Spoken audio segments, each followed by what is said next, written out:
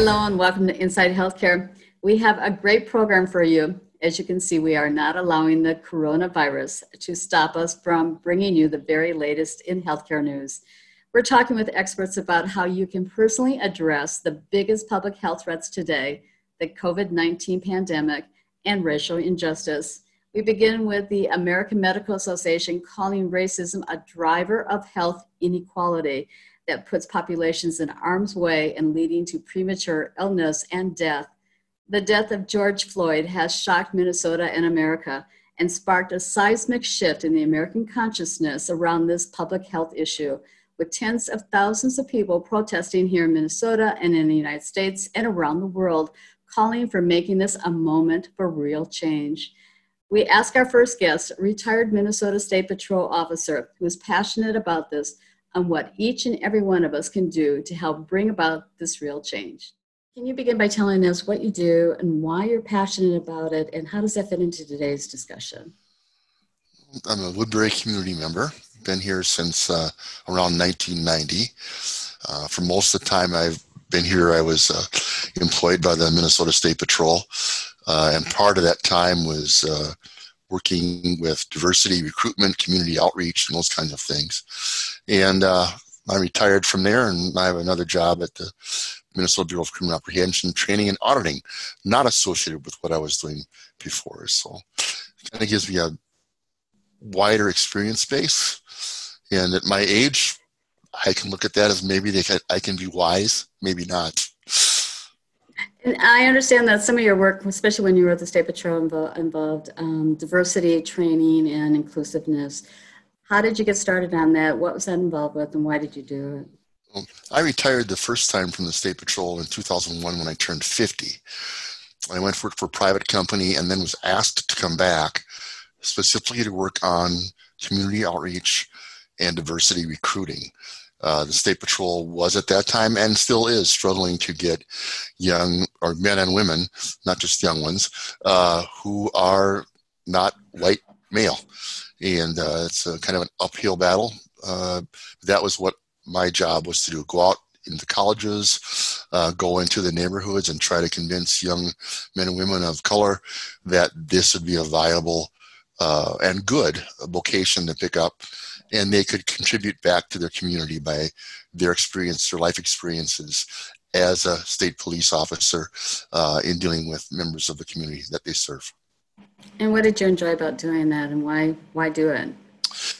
It was the right thing to do. When I got on the State Patrol, I was the third African-American ever hired. Fourth, excuse me. There was one that got hired in 1957 of all things, and he was at his retirement time when I started in 1977. Two members came on in 1976, and then I came on in 1977. There were also a couple of Native men who came on, one Native woman, and it was about that time that we got the first women to come on. And that issue with getting persons who are not white male to additionally have interest in the State Patrol was very important to do. And I viewed myself every day working as a representative to show that it's a good job and you actually can make a difference in the community. And you know, with the death of or murder of George Floyd, that this has raised a lot of issues and questions. The American Medical Association says that racial injustice is a major health risk to our public health, and how people are going, you know, it's raised that awareness and people want to do something, and there's peaceful demonstrations, but what can we be doing to address this issue and really truly make a change? Well, I think that people have to listen, not be afraid to listen to others who are explaining their condition, their plight, their perception of where they are on this planet, and that their expression of their anxiety, their expression of the frustration, their expression of the pain is real to them. And folks who want to get involved in this have to have a sense of empathy that the person to whom they are listening, not just hearing, they're listening, is speaking what they really feel. And then the listener has to acknowledge that and then maybe assist and ask for me questions to get a better depth of understanding. Once you understand that, then maybe start doing some action items to alleviate the problem or try to contribute to change the mindset of those who don't think there is an issue or the issue is brought upon by themselves. That's what I'm hearing, that people didn't think there was an issue, and now all of a sudden they realize maybe there is an issue. All populations, people of all colors. And if you come to work, I live in the suburbs, a second-tier suburb, and I come and I have, I was thinking about this last night. I think there's 4 or 5 grocery stores in like a 3-mile radius from my home. When my wife was working for the Salvation Army as a social worker, the clientele she had didn't have any grocery stores other than the dollar store and the convenience store, and no car to drive to the supermarket. They had to take public transportation. Those are all things that they get their stuff done, but it's much more difficult than I am in a suburb where I'm privileged. And I don't have to deal with those kinds of things. The prices that are jacked up in a convenience store for the milk or the sustenance things you have to get at a grocery store. I mean, the issues that we're talking about are so massive and complex. And how can an individual, someone watching the interview right now, what can they do to try to make a change? Open your heart and say, I need to find out more about this, so that if I'm inclined to be assisting with it or supporting the change, I need to understand what the change is about.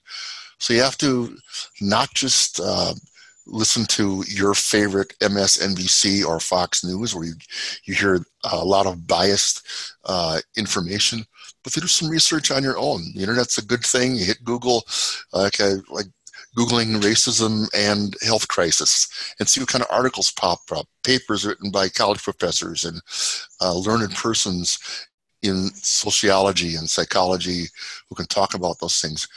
Enlighten yourself, find out more about it. Just like you would if you're going to take up a hobby. You learn a little bit about something, and then the more you know, the more questions you can ask, and your experience base, and grows, you become more fluent in that topic. And the more fluent you become, the more you are able to interact and find out, what do I need to do? How do I do it? And to what degree can I participate? What degree do I feel comfortable in participating? And that is one of the most important things to understand. Jumping into this and interacting with persons different from yourself is not comfortable, because you're opening yourself to listen about things that may make you feel bad or might make you feel angry, but you have to listen. The uncomfortable talk has to occur. It's not going to happen. So you feel like people need to do more than just peaceful protesting and taking to the streets to get their voice and to make a change? I have an acquaintance who has been posting in support of the African American community. He's a white guy with a couple of college kids, older children. They're just at college or out of college, and we sang in the same choir. He's been posting things in his way, supporting Black Lives Matter, or remove the knee from the neck, inclusion in his posts. Now, he has a whole circle of friends different than I have. We have friends. Other people are seeing that. This afternoon, they're marching at the Black Lives Matter march. It's going to start at Ojibwe Park and just circle around the high school and come back. The kids he already posted his kids with their signs that they're going to use when they're marching. Dad is a friend of mine he's understanding what he needs to understand, and he's dipping his toes in the water to be supportive and work for this inclusion and try to be part of the change. That's a good example of, I think, a way to start. And there are those that I do know that are still, well, that's not my problem. And that's okay too. We'll chip away at those persons kindly and hope that they can see what they can contribute as well. You talk about it being a health crisis, and when I first heard that association, I didn't know what it really meant. It's a health crisis. And then I think, for me, it's like the coronavirus, COVID-19. It's a pandemic. It's a health crisis. And in a health crisis, a lot of things are mobilized to address the issue, to find the causative factors, to determine how to mitigate the bad stuff, try to figure out how to keep it from happening and not from spreading. But all these resources from everywhere are called in to bear on this particular issue. So for me, it's racism or those issues as a health crisis means that we try to involve everybody in finding the solution. This catalytic event has happened a number of times before the one that happened 2 weeks ago with George Floyd. Each one of those started something, and it stalled out with resistance from the establishment and from folks who says, don't rock my boat, I like the way it happens to be. So now we'll see if this becomes a tipping point that can have a sustained drive toward a positive resolution for everyone. Now joining us is Rob Anderson with the Emergency Room. Thank you for joining us, and glad to have you back with us. And we're talking about COVID-19, about where we are, what's the latest with it, what the testing that you're doing. So what is going on with COVID-19 and the Emergency Room? Yeah, well, thanks, Jody. Thanks for having me back again. It's nice to be able to chat and be in a room by ourselves so we can not wear a mask and actually have a conversation. But yeah, we continue to test a lot at the Emergency Room. Our volumes of people coming in and our volumes of testing subsequently has gone up as well. On average, the state is averaging around 10% positive results. At the Emergency Room, we're actually seeing maybe around 12% positive results. And I think what we've seen looking back at our data is that more families are coming in and wanting all the family members to be tested. So then typically close household contacts are going to be positive as well. So that's why our numbers are, I think, a little bit higher than what the state has. And last month when we talked with you, you were saying who should be coming in to be tested. Is that still the case? Have you revised things or changed things up since then? Yeah, so we continue to test anybody with symptoms. So anybody who has a fever, cough, shortness of breath, chest pain, chills, lack of smell or lack of taste. We've started to see a kind of an uptick in that, and people coming in saying, well, I just can't taste anything. That's my only symptom. I wonder if I have it. And sure enough, we do the test and it comes back positive. So we continue to test symptomatic individuals. With all of the protests that occurred at the end of May and the beginning of June, the governor's office and Minnesota Department of Health did recommend that anybody who participated in those protests to come in to get tested as well, 5 to 7 days after they were involved in something, just because we know with the close contacts that people had during those times that there is a chance that they may have acquired COVID-19. So that's been a newer recommendation. They have recommended some asymptomatic testing as well. Certainly healthcare workers who have a significant exposure, we'd like to test. So we do have the ability to do that as well. And to clarify too, the testing that we're doing is testing to see if you actively have COVID-19 disease. There's another test that's out there, the serology test, that helps to determine if you have been exposed to it, if you had COVID-19 in the past. And that test, you have to have had at least 14 days pass from when you completed the illness to when you do that test to determine if you have the antibodies for it. And that test we're not doing at the Emergency Room. We're just doing the test to determine if you definitively have it or not. What are you recommending? Tylenol, things like that, if they have a fever? And yeah, so the most important thing is, controlling the fever. Oftentimes when we have a high fever, we'll feel worse. We'll get a little bit of a headache, maybe some body aches. Tylenol does help with that. Ibuprofen traditionally does help with symptoms like that, but there have been some anecdotal studies questioning if ibuprofen may have a harmful effect on people who have COVID-19 disease. So we're not recommending ibuprofen outright. We recommend sticking more with the Tylenol, staying hydrated, your normal things that you do for the common cold, but knowing that COVID-19 disease can become more serious. So if somebody starts to develop significant shortness of breath, if they walk up a flight of stairs, they feel lightheaded, dizzy, they can't catch their breath, they get some chest pain, then absolutely they need to come in and be evaluated for that. We have the ability at all 3 of our sites to look at somebody's pulse oximetry or their oxygen level in their blood, and that's really what helps determine the severity of the illness of COVID-19 disease. Those are devices you can get and monitor at home as well. But certainly if anybody is sick and not feeling very well, we highly recommend coming in to be seen. And with other conditions as well, we have seen that people are avoiding seeking medical help because they're worried about contracting COVID-19 disease. At our sites, across the metro, at all the hospitals, at clinics, everyone is doing everything possible to keep them as safe as possible.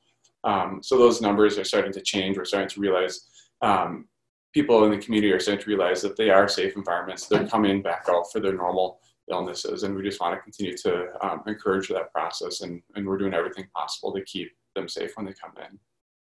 Any final comments?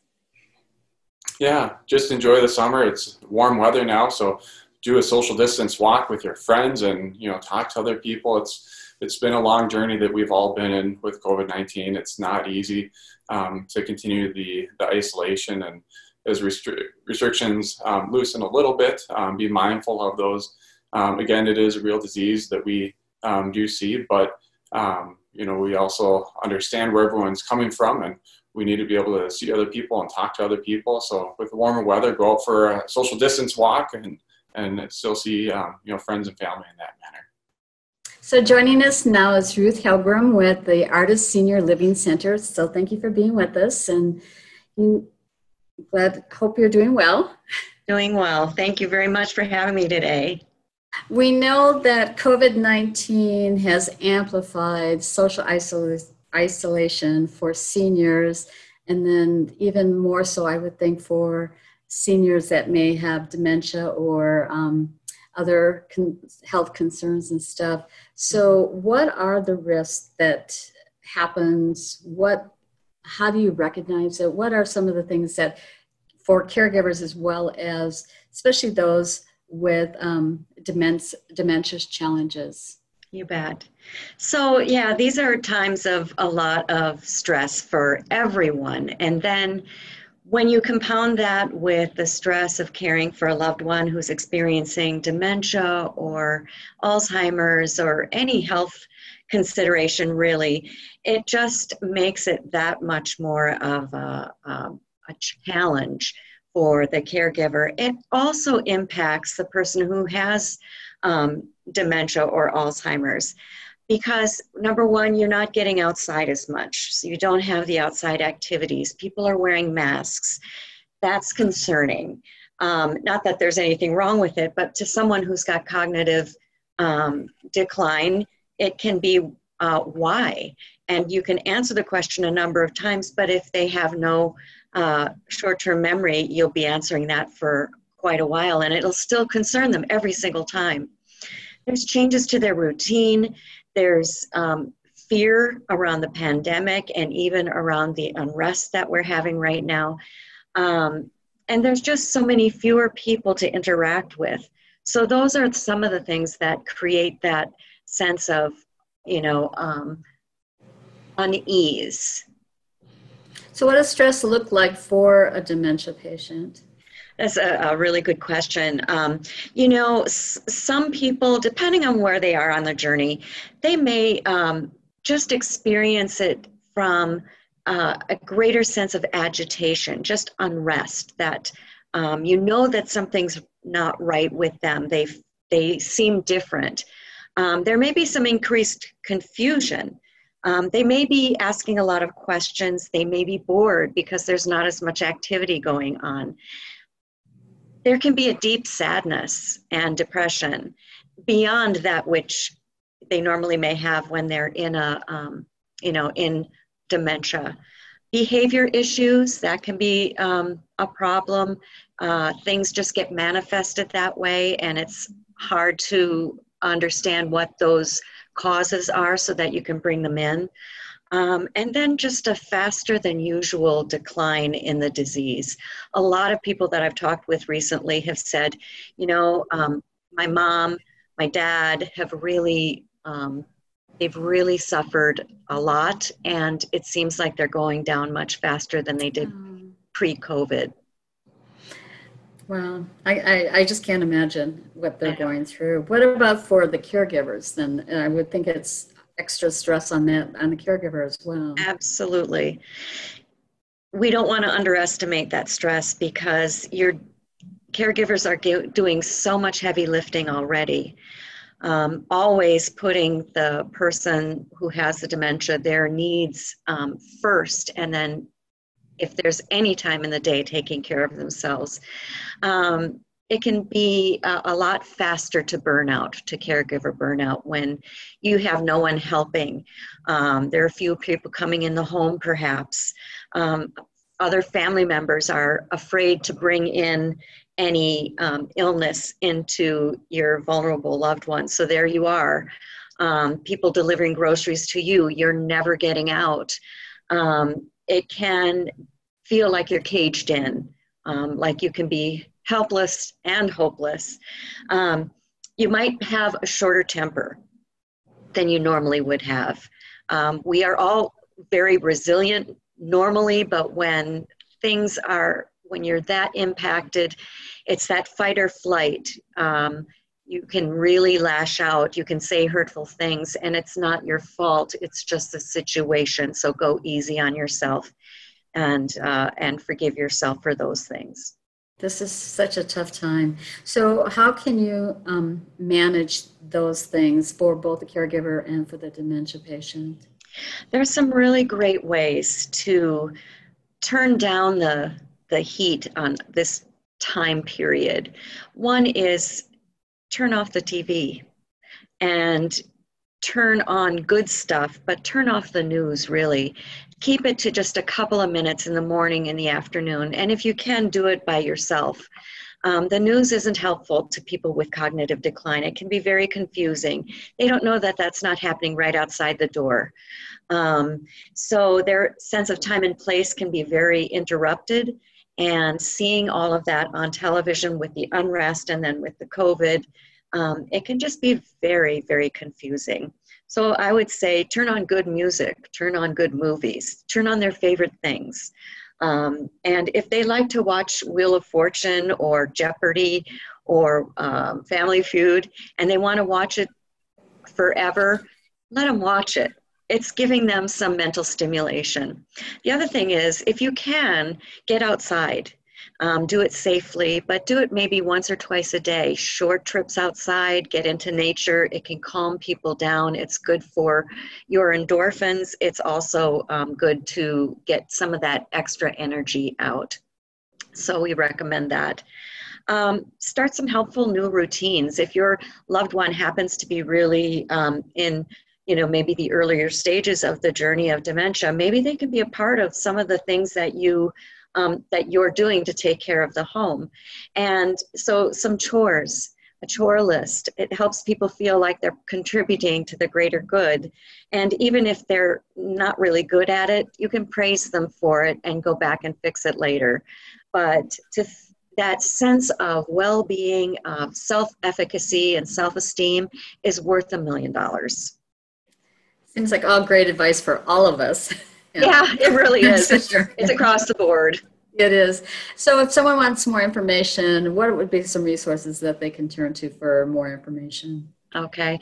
Well, Ardagh Senior Living, we are opening to new residents starting June 29th. So that's a very exciting turn of events for us. And we have some wonderful webinars that are coming up. We do educational free webinars. One is on the 10th, and it is Veterans Benefits 101. And the next one is June 24th, and that one is about powers of attorney worth their weight in gold. So a couple of really good educational webinars for people to take advantage of. Reach out to us. We're at 493-2840. So now joining us is Keith Parker from the Great River Greening. Glad to have you with us, coming from my backyard here. We've been trying to meet, and I'm so glad that we're finally able to do this. COVID-19 has kind of interfered with some of our plans. So Keith, glad to have you with us. So first of all, tell us just a little bit about Great River Greening and how COVID-19 has interfered with some of your plans for the summer. Yeah, thank you, Jody. It's a pleasure to get on the air with you, and congratulations on all the great work you've been doing with this program. I know we were visiting earlier, and we met each other years ago, and you've been doing this program for about 15 years. So appreciate the opportunity to be on with you, this morning. Thank you so much. Great River Greening, we've been serving the community, restoring land and wonder for 25 years. We do land restoration. We do ecosystem enhancement. We started back in 1995 as a program of the St. Paul Foundation, and we were primarily restoring the shoreline on the Mississippi River in kind of the downtown St. Paul corridor area. And we were doing that with volunteers, as I mentioned, again, through the St. Paul Foundation. It was their program and their philanthropy that really got us started. We were so successful bringing volunteers to bear and doing restoration on a part of the river that was very industrial and beautifying it, that we were spun off into a nonprofit. And so 25 years later, Great River Greening continues to restore land and wonder, and we use volunteers to do that work independently of, the program that the St. Paul Foundation started 25 years ago. And COVID-19 has kind of interfered with some of your plans for this summer. Why don't you tell us about that? Yeah, thank you. It has, just like it has for everyone. And, Great River Greening is impacted because, as I mentioned, we use upwards to 2,000 volunteers a year to get out on the land and plant, trees and do pollinator habitat and shoreline erosion work. And, those volunteers aren't available because we have stay-at-home orders and everyone is practicing safe social distancing as they should. And so that's where we have seen the impact. We can't get as much work done because we just don't have as many hands, and many hands makes for light work. And so we're still getting out there with smaller amounts of staff. And we have just started this past week to explore whether or not we can do smaller events while still practicing safe social distancing. And we think that we can do that. The benefit about nature is that it's pretty expansive. So you can get out on, 10 acres, 40 acres, 2 or more acres with a small group of people and do plantings, but still be socially distanced. And in fact, Jody, you have a health program here. And, as you probably are aware, part of, good health, mental health, and physical health is the connection we have with nature. And so during this pandemic and, the unfortunate civil unrest that we're experiencing, we really think that it's therapeutic and good for people to still get respite from nature and get outside. And so we're able to still do that incrementally in smaller groups. As I've mentioned before, I'm so impressed by when I've seen the transformation before and after pictures. It's just amazing some of the work that volunteers and that the Great River Greening has been able to accomplish already in these 25 years. Just amazing. Maybe highlight one of those other projects that you're very proud of. Yeah, there's so many, I feel like who am I going to leave out because I'm proud of all of them. But really love the work that we've done along the Mississippi River. We're doing some work along the Rum River up in the northern part of the state. We work with Minnehaha Creek Watershed District as well.